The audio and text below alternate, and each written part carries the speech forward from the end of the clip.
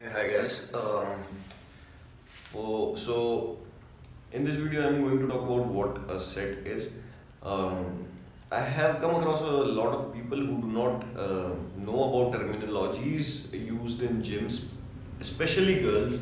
Girls a lot of times are not aware of the terminologies used in gym, and even there are many males as well.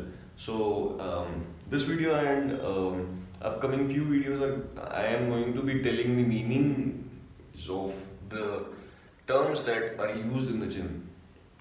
So set. So a lot of times you might have heard people saying, I have done 20 sets today, I have done 12 sets today, 25 sets, 5 sets. A lot of times you might have heard gym trainers saying, do 5 sets of this exercise, 3 sets of this exercise.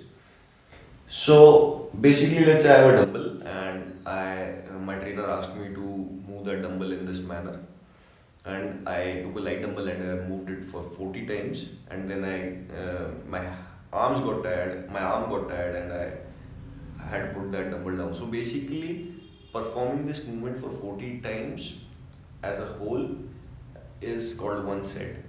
So let's say I did that and then I put the dumbbell down and then I waited for let's say another 1 minute. I rested for 1 minute, and then again I took the dumbbell, and then again I performed this movement for, let's say this time I could do 35 times, and then I had again put the dumbbell down. So this is the second set. I have done 2 sets of this exercise. Let's say the trainer gave me another exercise of moving the dumbbell in this manner. Now I did that for 15 times. I got tired and then I had put the dumbbell down. Again, after 1 or 2 minutes, I tried the same movement. This time I could get 10 or 12 times.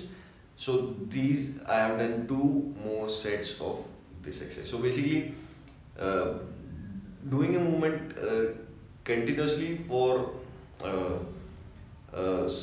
X number of times as a whole is called a set. So yeah, that should be enough to know about a set. So basically, on a whole, we did 2 sets of this exercise and 2 sets of this exercise as an example in this video.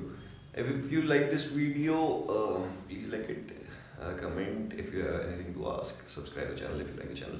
I'll see you in the next video. Bye bye.